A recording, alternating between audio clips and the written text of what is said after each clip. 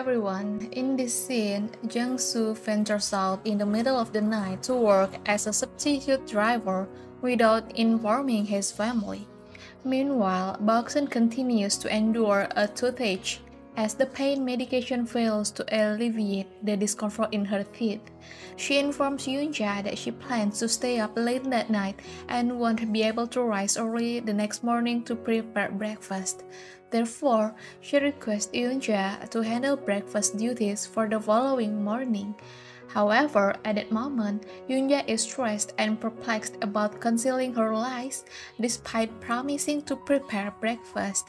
When Jang-soo and Do-young return from their part-time work, they find the house devoid of any food, not even rice. Consequently, they divide the task of cooking rice and preparing the meal between them. Upon waking up and discovering Jang-soo and Do-young in the kitchen, Boksun becomes furious upon realizing that Yoonja has not fulfilled her breakfast-making responsibilities. She enters Yoonja's room, wakes her up, and reprimands her for neglecting the morning meal preparation. Yoonja, in turn, becomes angry and explains that her sleep troubles prevented her from making breakfast. Believing it was acceptable for Do-young and Jang-soo to take on the cooking duties, Yoonja's frustration intensifies upon hearing Boksun's remarks.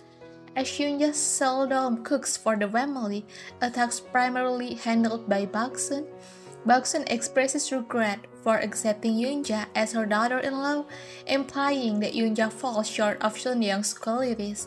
Yoonja becomes irritated by Boksun's constant comparisons to Sunyoung, prompting Boksun to suggest that Yoonja strives to match or at least emulate a fraction of Sunyoung's greatness and goodness.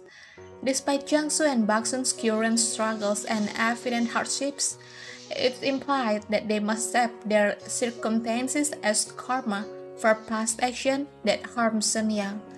Okay everyone, that's the scene for this time. Thank you for watching my video.